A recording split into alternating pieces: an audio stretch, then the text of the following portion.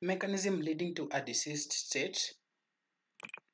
Our objectives for this session, you need to define key concepts of cellular adaptation, understand the pathophysiological mechanism of cellular changes, relate those cellular changes to the disease process, then correlate the clinical manifestation with cellular changes.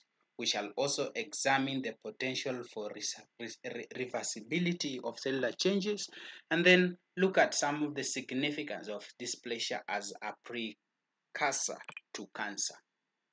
We had already defined human pathology in our previous session, where we say that human pathology is the study of diseases in human, and it majorly focuses on the structural, functional, and biochemical changes within cells, tissues, organs, and that can lead to a diseased state. So, human pathology aims to understand the etiology, the pathogenesis, and the effects of these processes on the human body. Pathology generally helps us identify the structural and functional abnormality caused by diseases, and this facilitates the diagnosis of the disease, the treatment of this disease, and possibly prevention of these particular diseases. Cell division plays a critical role in maintaining the healthy tissue functioning, growth, and repair, and it involves mitosis and meiosis. So, for us to proceed with the topic, we have to really reflect on these two processes. Starting with mitosis, mitosis is the process of cell division that normally ends with two genetically identical daughter cells from a single parent cell. It goes through six phases. We can refer to them as stages, starting with the interphase, followed by prophase, then metaphase, then anaphase, then goes to telophase, and lastly cytokinesis. Mitosis is crucial for the growth and development of tissue repair, and also mitosis is very key in asexual reproduction in multicellular organisms. So mitosis occurs in somatic cells, which are generally referred to as the non-reproductive cells. And the aim of mitosis is to ensure that it maintains the number of chromosomes. Those are 46 chromosomes or 23 pairs of chromosomes in daughter cells, just as in the parent cell. Starting with the interphase. As we know, interphase is the phase in the cell cycle that is normally characterized by increased cell size and DNA replication in preparation for cell division. So this phase of the cell cycle prepares the cell for the division. It is the longest phase of cell cycle and consists of three phases. We have the G1, the gap 1, the synthesis, and the G2. Additionally, though, there is also an non-dividing phase of that is referred to as G0, where cells they normally exit the cycle and then they enter a quiescent or a resting state. So G1, during G1, a cell carries out its normal functions. So the cell increases in size and the organelles increases in the number. There is also a checkpoint to move forward. So if the conditions are okay, like you have the necessary nutrients, the space is available, the DNA integrity, they all are favorable, then the cell can proceed to the S phase. Otherwise, this cell could also enter into the G0 or delay further progression. That takes us to the S phase, which is the synthesis phase, and this step follows the G1 phase. In the S phase, DNA replication occurs, meaning that the cell duplicates its genetic material, and this ensures that both daughter cells that will emanate from this single parent cell will have identical set of chromosomes, so that by the end of this phase, the S synthesis, each chromosome consists of two chromatids and joined at the centromere. Along with the DNA, the centrosome also is duplicated. G2 phase normally follows the S phase. So the cell grows, continues to grow, and there is a final synthesis of protein that is required for mitosis, right? Especially the microtubule proteins that will form the spindle fibers. So during this phase, the G2, the cell ensures that DNA replication has been completed correctly and the cell is large enough to divide. So at the G2M checkpoint, the cell then checks for any DNA or DNA damage and ensures all material has been replicated correctly. If there are issues that are found, then the cell can delay progression to mitosis in order to repair the damages, or if the damage is too severe, then it can initiate the programmed cell death, which we are all familiar with, the apoptosis. G0 is also referred to as the resting or the quiescent phase. The cell can enter G0 from G1 if it is not actively preparing to divide. In this phase, you find that the cell is not actively dividing or preparing for division. It may carry out its normal metabolic function, but is essentially paused in terms of cell cycle. Some cells, such as the neurons and the skeletal muscles, permanently remain in the G0 after maturation, so they do not divide again, while other cells, such as the liver cells, they can re-enter the cell cycle from G0 if stimulated by external factors. All right? Remember, the G0 is a period when the cell cycle, in a cell cycle in which cells exist in a quiescent stage, and the G0 is viewed as either an extended G1 where the cell is neither dividing nor preparing to divide, so it's just in a quiet stage.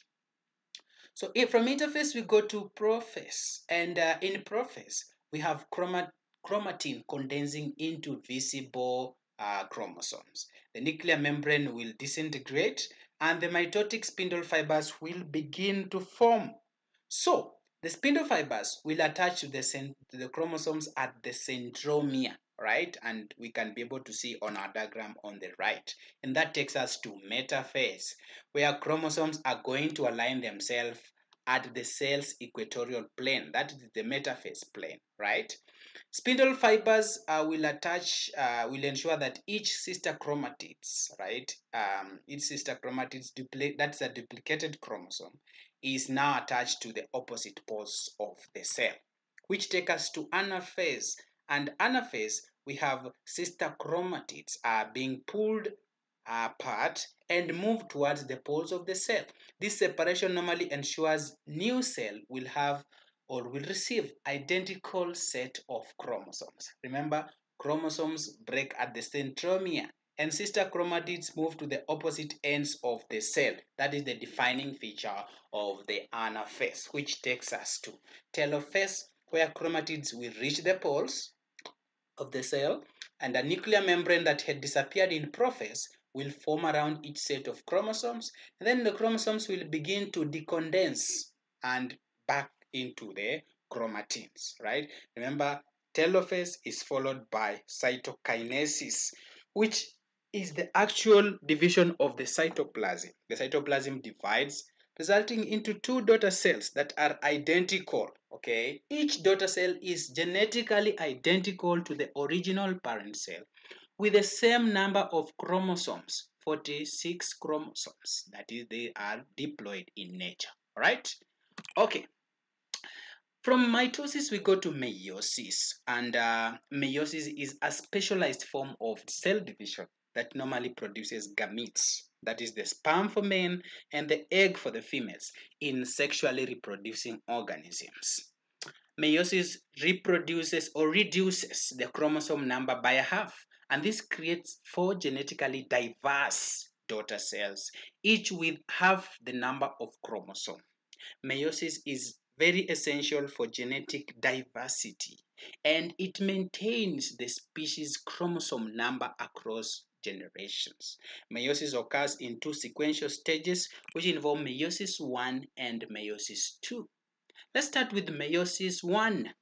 And in this case, we have prophase 1, right? So we have prophase 1 of meiosis, where chromosomes are going to condense and homologous chromosomes pair up in a process called or referred to as the synapsis, right? Then we have the crossing over at the chiasmata, all right, at the chiasmata. Chiasmata is simply the site for synapses and crossing over. So crossing over occurs where segments of genetic material are exchanged between homologous chromosomes, and this normally increases genetic diversibility. So you can be sure that the end product will not be identical, okay? They are going to be diverse. The nuclear membrane will disintegrate and spindle fibers will attach to the homologous chromosomes. Then the homologous chromosomes will pair along the metaphyseal plate, right? And the spindle fibers will attach to the homologous pairs, pulling them towards the opposite poles.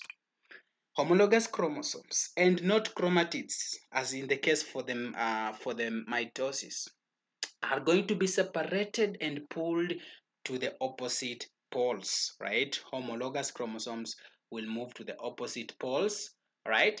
And this reduction in chromosome number, right? This normal result in chromosome number from diploid to haploid, right? And the outcome, which is now the key outcome of meiosis 1. Homologous chromosomes are going to be separated. They will not be going to the same side, right? All right. The separated homologous chromosomes will reach the opposite pole in telophase 1, and cytokinesis will occur, forming two haploid daughter cells, each with half number of the original number of chromosome number. Which gets us to now meiosis 2. Meiosis 2 resembles a typical mitotic division. The only difference is that it is happening in haploid cells. Starting with prophase 2 of meiosis, okay, chromosomes are going to condense again and the spindle fibers will form in each haploid cell. Then the chromosomes will align at the metaphyseal plate in each of these haploid cells. Sister chromatids are separated and pulled towards opposite pole, right? And then chromatids will reach the poles and the nuclear membranes will form around each set of chromosomes. Cytokinesis will occur where the cytoplasm will divide, resulting into 4 haploid cells. And the unique part is that each will be genetically distinct from one another and from the parent cells. And that's how we have the mitosis and meiosis.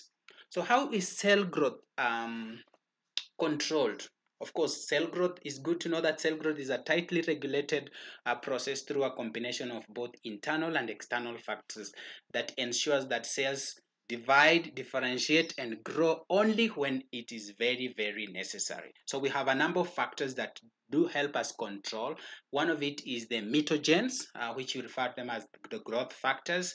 These are just signaling molecules, typically proteins that is going to stimulate cell division and growth. So these growth proteins, growth factors do bind to specific receptors on cell surface and activate intracellular signaling pathways that promote progression of the cell's cycle from the G1 to the S phase. One of the best known growth factor is what we refer to as the EGF, epidermal growth factor, which normally stimulates growth and proliferation of epithelial cells. Another best example is the PDGF, platelet-derived growth factor. This one normally plays a critical role in wound healing by stimulating proliferation of cells such as fibroblasts. So cells only grow and divide in response to appropriate mitogens. If the necessary mitogens are absent, then the cell cycle is halted. Normally, this helps in ensuring that cells only divide when needed, such as during tissue repair or development. Number two mechanism where cell growth is controlled is the contact inhibition, where cells run out of growth space. So, and it simply refers to the phenomena where cells stop dividing when they come in contact with neighboring cells. This is specifically essential in maintaining tissue architecture and preventing excessive growth. Examples will be the fibroblasts, which are the cells that are involved in wound healing. They do demonstrate contact inhibition. So once a wound is filled with the cells, fibroblasts normally stop dividing and this prevents overcrowding. When cells touch each other, signals are sent to the nucleus to stop further cell division. This prevents uncontrolled cell growth, and it's one of the ways in which normal tissues avoid overgrowth. Loss of contact inhibition, you have to know that is the hallmark of cancer cells, which continue to divide despite contact with neighboring cells, and this normally leads to tumor formation. The third way is the cell cycle checkpoints. Ladies and gentlemen, we have just looked at the different checkpoints here. We have looked at the G1, the G2, and the M. All right. So this normally ensures proper growth and division. These checkpoints normally assess whether the cell is ready to proceed with division based on several factors such as DNA integrity and availability of nutrients. Check, for instance, the GYS, all right, the G1S checkpoint. This normally ensures that the cell has adequate nutrients and whether the DNA is undamaged before allowing the cell to enter the S phase where DNA replication can occur. So we have and a tumor suppressor protein. We refer to that as is a P53. All right. In layman's language, in local language, we refer to it as the angel of life. This protein normally plays a key role in this checkpoint by halting the cell cycle if the DNA is damage is detected. And this gives the cell time to repair the damage or trigger apoptosis if the damage is irreparable. Cells will also proceed to the next phase of the cell cycle unless the conditions are favorable, and this ensures that only one healthy cells divide. Mutation in checkpoints proteins can lead to uncontrolled cell growth, and this is normally seen in many cancers. Number four is nutrient availability. Cells require energy and raw materials. Those are the nutrients in order to grow and divide. So without these sufficient nutrients, cell will not progress through the cell cycle. So we have key nutrients, which include amino acid, glucose, lipids, nucleotides, which are very essential for DNA synthesis, protein production, and membrane formation. A good example will be for the yeast cells, where we have a TOR, the target for rapamycin. It normally signals or regulates cell growth in response to nutrient availability. So when nutrients like amino acid or glucose are scarce, target for rapamycin signaling is inhibited, and this slows cell growth and division. Cells monitor the internal and external availability of nutrients through metabolic sensors. If these nutrients are low, cells will enter the G0 or slow down the cell cycle, and this prevents division until sufficient resources are made available. The other factor is hormonal regulation. Hormones are chemical messengers that are normally produced by glands and they do influence cell growth. So hormonal signals regulate cell division and growth in various tissues by interacting with specific receptors and activating growth pathways. Take an example of the insulin like growth factor 1, IGF-1, which is normally regulated by the growth hormone. This factor normally promotes the growth of many tissues by stimulating cell proliferation and inhibiting apoptosis. It plays a crucial role during childhood growth and development, as well as muscle regeneration and repair in adults. So hormones normally exert tight control over growth, especially in specific life stages, e.g. childhood or puberty. So hormonal imbalances can lead to conditions like gigantism, where we have excess growth due to the overproduction of growth hormone, and dwarfism due to reduced growth, and this is due to insufficient growth hormone, right? And that is what is very key. So those are the different ways in which cell growth can be controlled. So out of the many tissues that we have, of course, four major types of tissues. We have the epithelial tissue, connective tissue, muscular tissue, nerve tissue. Out of the four, epithelial tissues, I think, are the one that are we are going to pay more focus on the epithelial cells, right? Because these cells, they form continuous layers that cover the surface, line the various cavities of the body throughout, and they have major roles including protection, secretion, absorption, and filtration. So the distribution of these epithelial cells is based on their structure and function, and with the different types of epithelial cells found in specific locations, they are suited for different specialized tasks. Like example, we have squamous epithelial cells, which are flat in nature, thin and wide cells, and they are normally ideal for diffusion filtration due to their thin structures. Examples, we have simple squamous and stratified squamous. For simple squamous epithelium, it's normally found in the alveoli of the lungs, where it facilitates gaseous exchange. It lines blood vessels, especially the endothelium, so it provides a smooth surface for blood flow. It's also found in the Bowman's capsule in the kidney, so this aids in filtration of blood to form urine. As for the stratified squamous epithelium, this one is made up of multiple layers of flat cells, and very important for protection against abrasion. They could be found in the epidermis of the skin, where they protect against physical damage and pathogens, and can also be found in the lining of the mouth, the esophagus, and the vagina, where they protect against friction and mechanical stress. The second type of epithelial cells are the cuboidal epithelial cells. They are cube shaped and they are tall as they are wide. So most of them are specialized in secretion and absorption. We have simple cuboidal epithelium and stratified cuboidal epithelium. As for the simple cuboidal epithelium, it can be found in the kidney tubules, where it's involved in reabsorption of water and nutrients, or in the ducts of glands like the salivary and the sweat glands, where they participate and they help in the secretion of substances like saliva and sweat. Simple cuboidal epithelium can also be found in the thyroid gland follicles, where it helps secrete thyroid hormones. Stratified cuboidal epithelium, on the other hand, can be found in the ducts of the sweat glands and the mammary glands, and its major role is to protect the glands while facilitating the process of secretion. Third type of epithelial cells are the columnar epithelial cells. They are tall and column-like cells, taller than they are wide, and they are majorly involved in absorption and secretion, often with specialized features like microvilli and the cilia. So one of the type is the simple columnar epithelium, which is found in the lining of the small intestines, the stomach lining, and the fallopian tubes. We also have the stratified columnar epithelium, which is found in the male urethra and some gland ducts. The fourth type of this one is pseudostratified columnar, which normally appears to be stratified, but in actually, in actual, it's a single layer of cells that have varying heights, giving the illusion of multiple layers.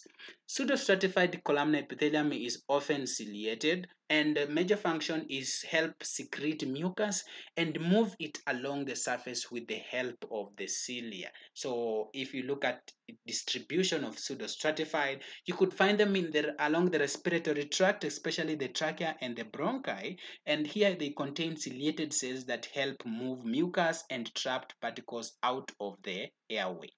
They are also found in the male reproductive ducts, and this in here they are involved in sperm transport, right? Okay. What about transitional epithelium? These are cells that keep changing shape from between the squamous, which are flat in nature, and cuboidal, which are cubed, right? Depending on the stretch and relaxation of the tissue. So these changes normally allows organs to stretch and accommodate fluctuating volumes of fluid. In terms of distribution, transitional epithelium can be found in the urinary bladder, where they allow the bladder to expand and contract as it fills and empties. It can also be found in the ureters, where it can be able to stretch as urine flows from the kidneys to the bladder, right? So why is the focus so much on epithelial cells and not connective tissues, not muscular, not nerve? Because epithelial cells have a widespread location, right? Epithelial cells cover most surface of the body, like the skin we have mentioned, the lining of the organs, the blood vessels, and the body cavities. So given their extensive presence, epithelial cells now will be involved in a variety of pathological processes, hence the interest. Number two, epithelial cells also act as protective barriers against pathogens, toxins, mechanical damage, because they are exposed to this external environment and internal body fluids. They are prone to injuries and diseases like infections, inflammation, and cancer. There is also high regenerative capacity. Epithelial cells have a high rate of turnover, especially in areas like the skin and the GIT. So this constant regeneration increases the likelihood of mutations and abnormalities, making epithelial cells a common site for cancers, what we commonly referred as the carcinomas. Right? Majority of cancers, if you look at the statistics, over 90% will originate from epithelial cells, the carcinomas, including cancers of the skin, lungs, colon, breast, and the prostate. So this high prevalence in cancer makes epithelial cells a major focus in pathology.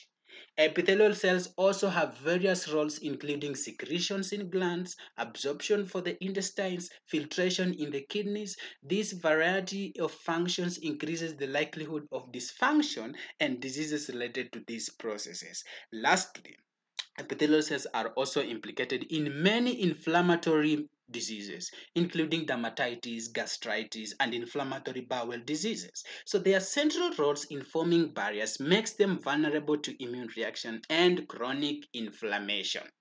Ladies and gentlemen, we were looking at the mechanisms leading to a diseased state. And of course, just to try and define mechanism of a diseased state simply refers to the various physiological and cellular processes that normally occur when the body encounters stress or injury disrupting the normal function. So disease state often result from either cellular or tissue responses to injury or stress. So these mechanisms include cellular adaptation, cell injury responses, failed repair processes, all of which can relate in tissue organ, tissue dysfunction, and the development of pathological conditions. So cells adapt to changes in their environment through various mechanisms just to maintain function, but this adaptation can lead to pathological state if prolonged or excessive. So these cellular adaptations helps cells respond to increased or decreased workload, changes in the availability of nutrients and other environment stressors, by undergoing some adaptations. And these changes could be physiological, that is normal, or pathological, which is disease related.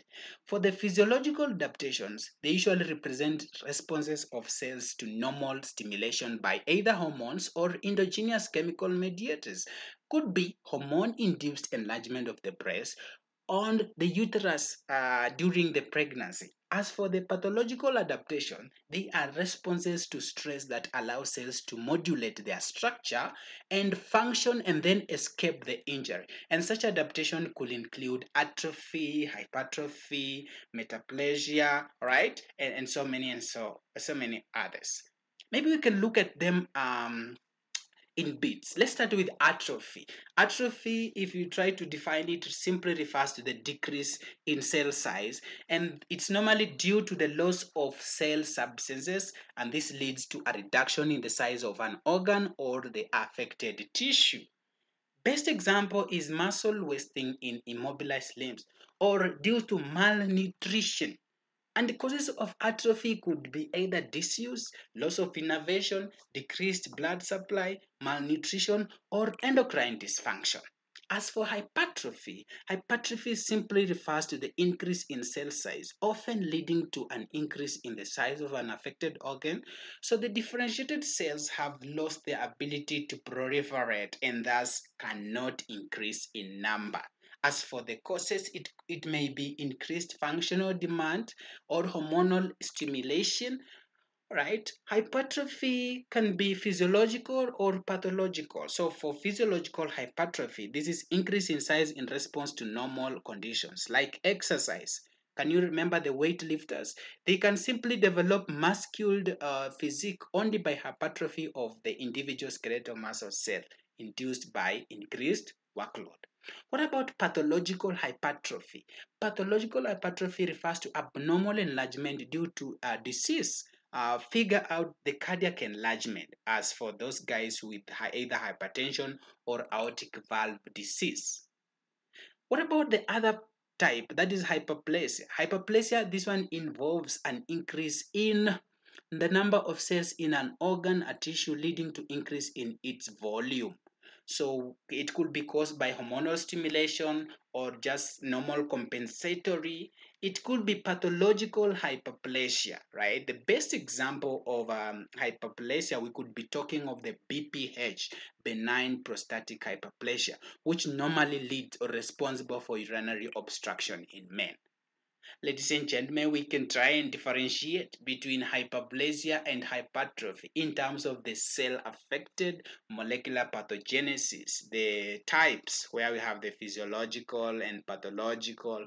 We can also talk about the shape or the size of the cell, the morphology of the cells, the electron microscopy results, and the outcome of those processes to give us the differences between hyperplasia and hypertrophy. The other type of response is metaplasia, where it is a reversible replacement of one differentiated type of cell with another that is suited to handle the stress. It could be caused by chronic irritation, nutritional deficiencies. Maybe the best example that I can give is where we have the columnar epithelium replacing squamous epithelium in the esophagus due to the chronic acid reflux, increasing the risk of the cancer. Dysplasia refers to the disordered growth and maturation of cells, often considered as a precancerous condition. It is normally characterized by abnormal cell size, abnormal shape, and organization. It could be caused by chronic irritation or inflammation, genetic mutation, and cells that have dysplasia, they normally lose uniformity, increased mitotic activity, and dysplasia can progress to cancer, that is neoplasia, if the stressor persists. Thus, dysplasia is a significant precursor to cancer among reasons like cellular abnormalities. Dysplasia involves cellular changes such as increased nuclear size, irregular cell shape, and loss of uniformity, which are the hallmarks features of precancerous cells. So these changes can occur in tissues where normal cells should be orderly and mature. And then when cells become dysplastic, they lose their normal function and control over growth, which is a key step to progression to malignancy. Dysplasia also is considered as an intermediate stage between normal tissue and cancer. So, if left unchecked, dysplastic cells can undergo further genetic mutation and transform into neoplastic cells, which are cancerous and have the ability to invade surrounding cells. As for the high-grade dysplasia, which is often regarded as carcinoma in situ, this is a stage where abnormal cells have yet are not yet invaded nearby tissues, but have high potential for progressive into invasive cancer. Some cases, you find that dysplasia may be reversible. So if the underlying cause, for example, a chronic irritation or infection is removed or treated. For example, we have those cervical dysplasia normally caused by the HPV virus, the human papilloma virus infection.